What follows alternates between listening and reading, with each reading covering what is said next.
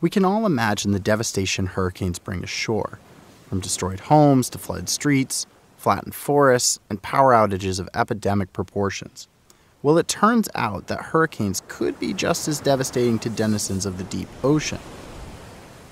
At sea, a hurricane's high-velocity winds violently churn the surface water, producing large waves that ripple out from the storm's epicenter. Over time, these waves begin to collide with one another and combine their energy. When they become big enough, they can transfer this growing energy all the way down to the seafloor below. If these deep, growing underwater energy waves collide with something solid and abrupt like the American continental shelf, they can produce something a lot like a 3.5 magnitude earthquake underwater.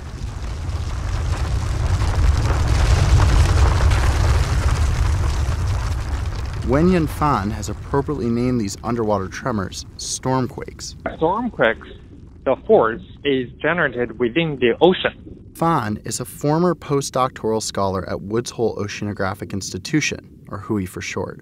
He's now a seismology professor at Florida State University. In 2018, he and his colleagues studied data from the seismic stations that span the U.S. continent, part of a larger nationwide program called EarthScope. Initially, they set out to study earthquakes on land along the coast, but as they worked their way through data from land-based seismic stations, they noticed something peculiar. We start to see all these events popping up near the offshore British Columbia region. At first, his team thought these seafloor seismic events off the western coast of Canada were caused by earthquakes from faults on land. But by analyzing the energy waves, Fan realized that the source of these tremors was actually far out at sea. What's more, these seafloor quakes followed a pattern.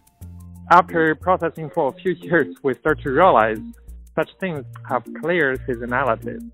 That seasonality struck Fan as odd, because earthquakes can happen at any time of the year. It's very unlikely to be an earthquake because earthquake doesn't have seasonalities, but more likely to be something that has seasonality, for example, weather. Specifically storms and hurricanes. Fan's team identified more than 1,400 stormquake events from 2006 to 2015. Many were triggered by relatively small storms, but the biggest stormquakes, those caused by major hurricanes, radiated out more than 90 miles. That's more than half the size of Boston in every direction. But Fan says not every storm over the ocean will generate a stormquake on the seafloor. Two key factors come into play here. The first is the topography of the ocean bottom. To generate a stormquake, the energy from a storm needs to encounter some underwater feature that juts out from the seafloor, the continental shelf, a seamount, or an ocean bank, for example. The second factor is the depth of the water, also known as the ocean's bathymetry. When the bathymetry is not right, stormquakes will not be generated. The deeper the water, the more energy is needed to generate waves that can actually reach the seafloor. If the water is too deep relative to the storm's energy, the waves won't reach the bottom, so no stormquake. British Columbia, like New England, has its own abrupt, shallow continental shelf, the perfect conditions for a stormquake. But along the U.S. East Coast, from New Jersey going south towards Florida, ocean depth changes more gradually as you approach the shore. In regions such as that, Fan says, very strong storms might not be able to cause stormquakes at all. For example, Hurricane Sandy, superstorm 2012, didn't generate any stormquakes. On land, there are many kinds of natural disturbances, from forest fires to tornadoes and blizzards, all affecting an ecosystem's habitats and its stability. Could a stormquake play a similar role on the ocean floor? It is indeed a natural disturbance to the ecosystem for that particular region.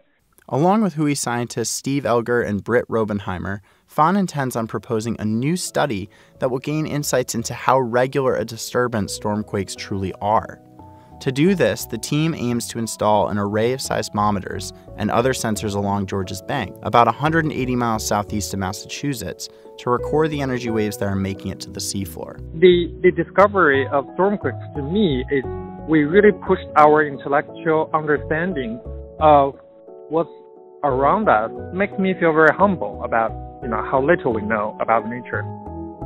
Another question Fawn is interested in answering is how climate change could affect this newly discovered phenomenon. As our oceans warm, hurricanes are growing stronger, producing more consistently powerful waves. Fawn believes this could intensify stormquakes, at least for northern storms that linger along the continental shelf. For Woods Hole Oceanographic Institution, I'm Daniel Hentz.